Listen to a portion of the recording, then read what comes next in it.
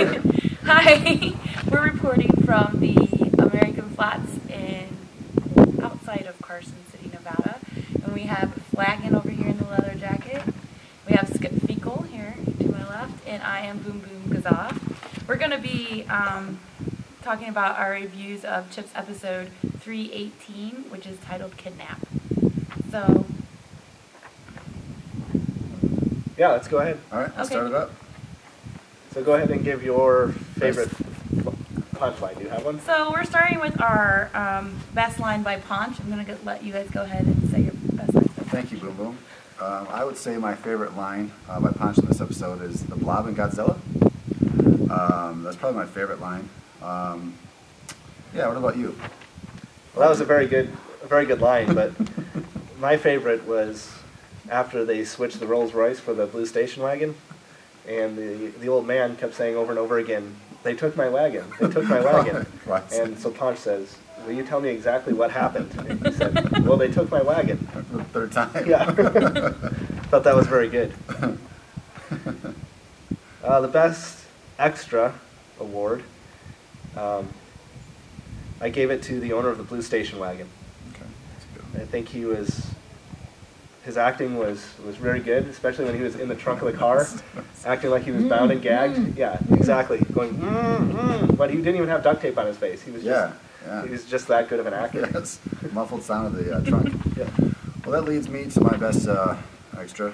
He's this Hispanic guy, which worked at the gas station, who received a note from the two young men, Pete Costello and Ray Torina, and he's my favorite extra, I'd say. Jess. Jess. I really liked all the extras, and I think they were all the best. So Yeah, it was kind of hard to pick a winner in that one. So the next one is best car that was wrecked, because we all know there's lots of car wrecks and Chips. Yes. So I'm gonna go ahead and pass it along.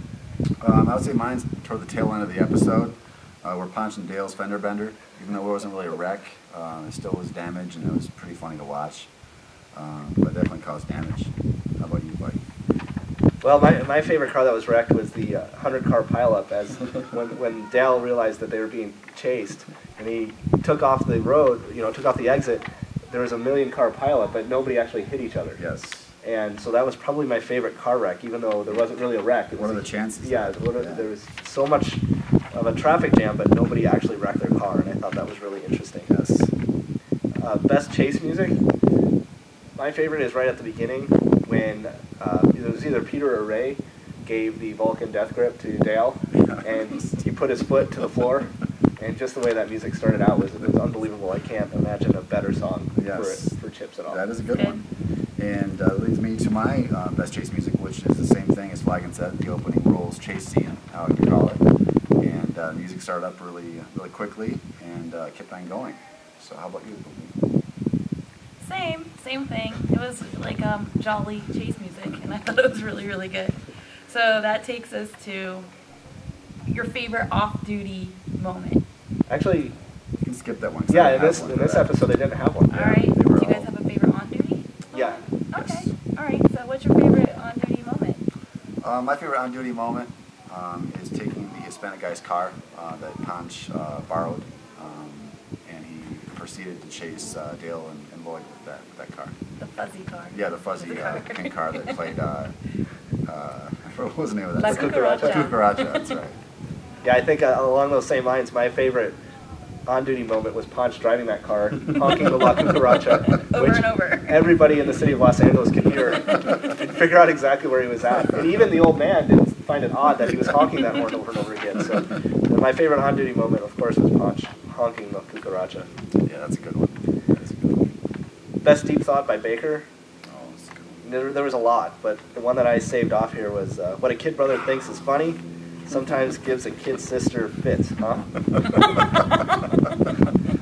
I didn't really understand. Was that lady his sister? That was his mom. So Oh, right? that was his mom? Or was that the news reporter? It was Pete Costello's mom. Oh, okay. Yeah. Yeah, and he was talking about his sister. There was no Doesn't make any sister ever sense. involved. There's no relation between the two of them. There's no Yeah. relation. So, but Baker always does that. So. Yeah.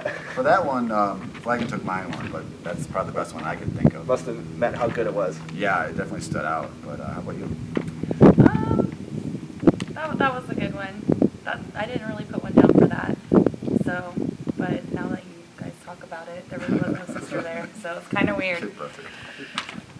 So the next category we'll discuss is estimated money spent on wrecking cars in this episode.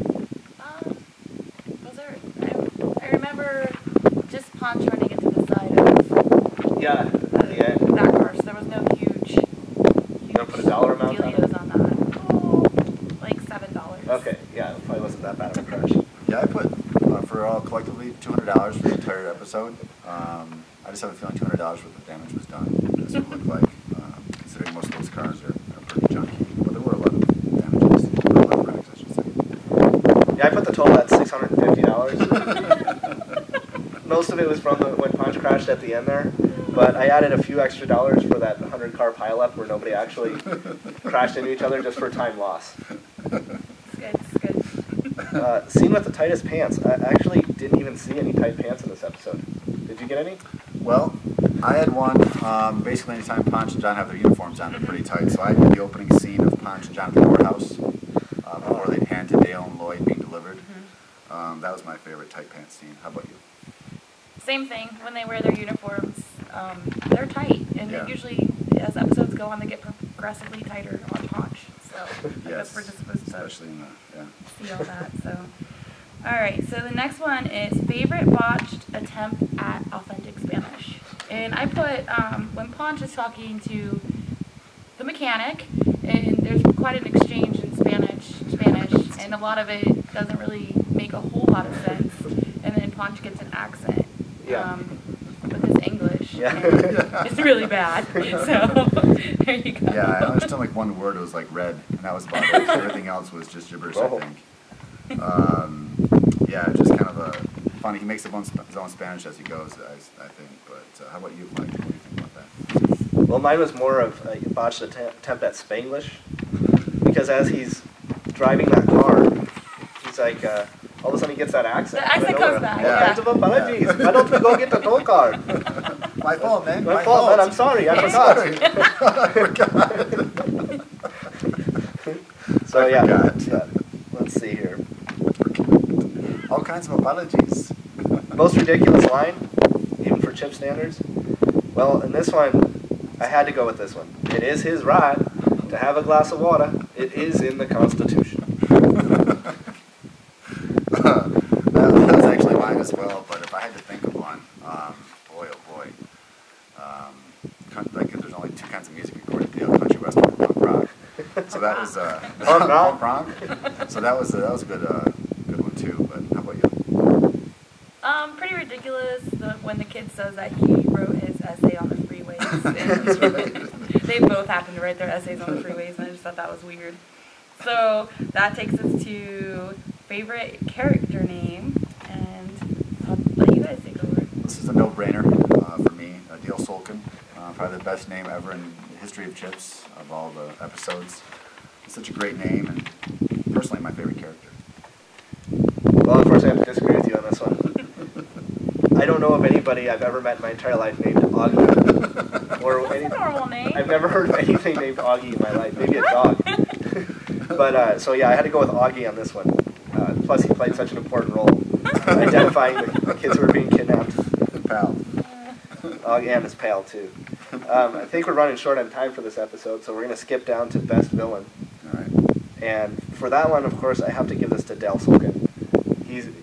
Timothy Aguilera, Carrie is such a good actor, and the Dale Solkin role was perfect for him. So I was really, really happy to see how great of a performance Dale Solkin gave. For mine, I'd say Dale. The next one would be, close second would be anyone who gives Ponch a hard time. It's probably my second favorite villain. Yeah. I also, Dale Solkin. It's unanimous. It's just special. So the last question we're going to do is, what did Ponch demonstrate he's an expert at? I put he was demonstrating he was an expert at being Hispanic. I put poor Spanish.